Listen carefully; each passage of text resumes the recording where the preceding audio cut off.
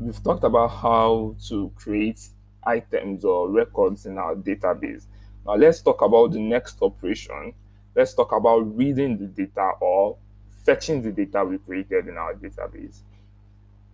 Now we can fetch either a single item, we can fetch multiple items, or all the items in the database model. So let's start by fetching all the items in the database table or model. So let's fetch all the students in the students table. So let's just, so we have, let's see how many students we have. We have 3 students. So let's fetch them all.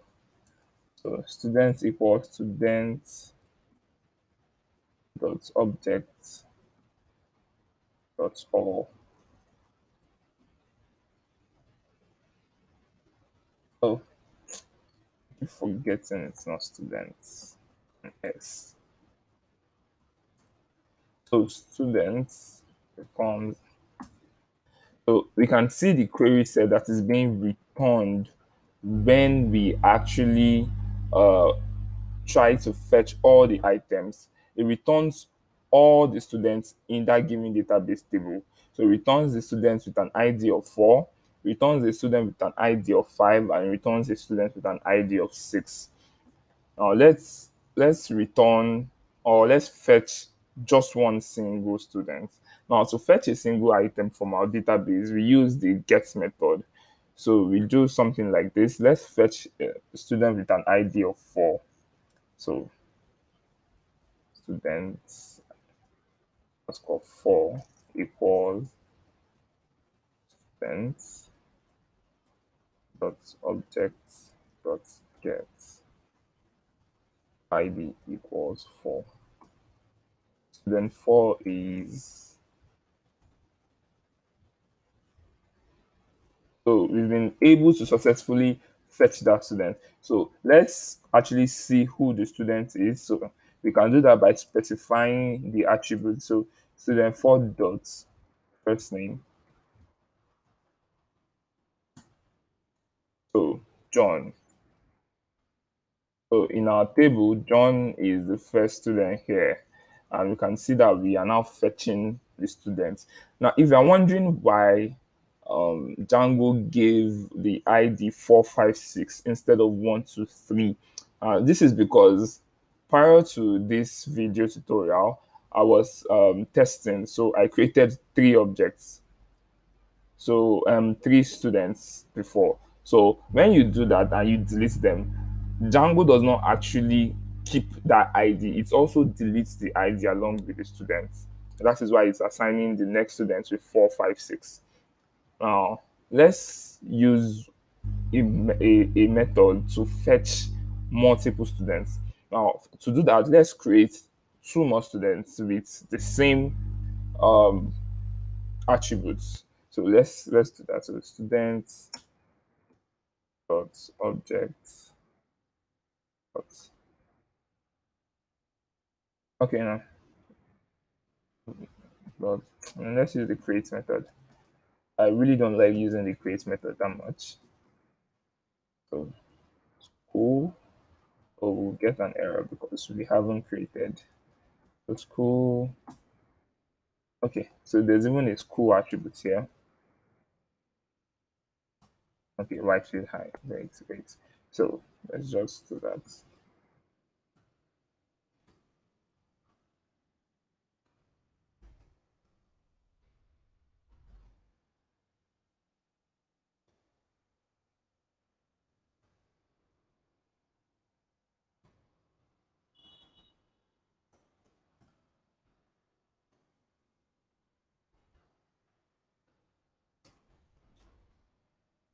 First name was done.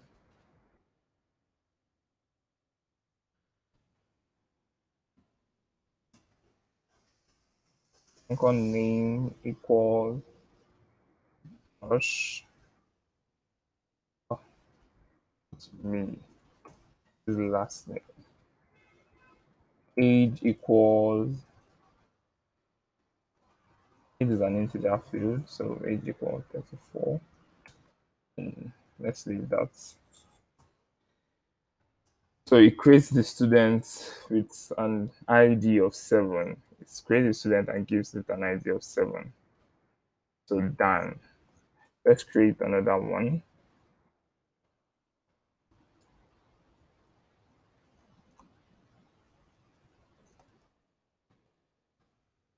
So, but this time, let's call this person Daniel. Let's call this Joshua. And let's give it an age of 34. So now, what if we want to query our database such that we want to return all the users with the age 34? Now we have a method to actually do that. It's called the filter method. So with the filter method, we can return multiple data in our database. We can also use the filter method to return a single data, but it is very much easy to return multiple data using the filter method. So let's get right to it. So this is students equals students dot object dot filter age equals 34. So let's see students with age 34. So it returns student 5, student 7, and student 8. Oh, I even have a student with age 35. Okay.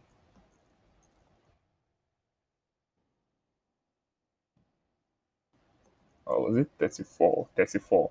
So Rebecca has an age of 34. So it returns Rebecca, Daniel, and Dan. So this is just an example of how you can use the filter method. Let's say we want to return with an ID of 7. The student with an ID of 7. So student dot student dot object dot filter ID equals.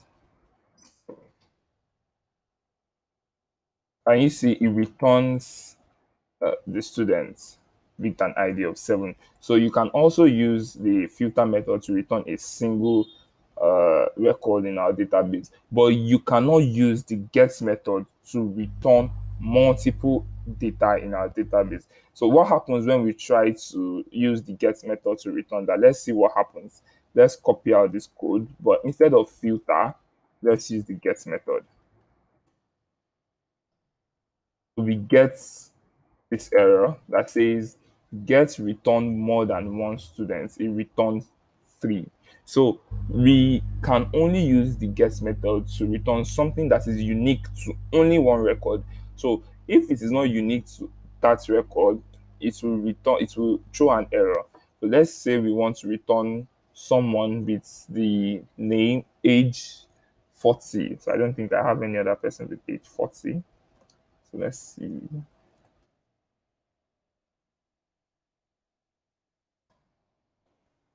Oh, supposed to change that to students. It returns the student with an ID of 4, and that student is done. So this is how to use the filter and the get method.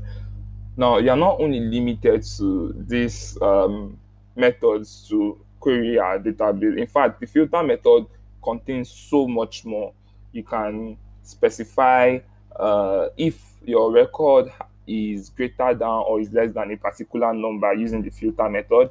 You can specify if your record contains a particular substring. I think I should just do that. So let's see. Students equals students equal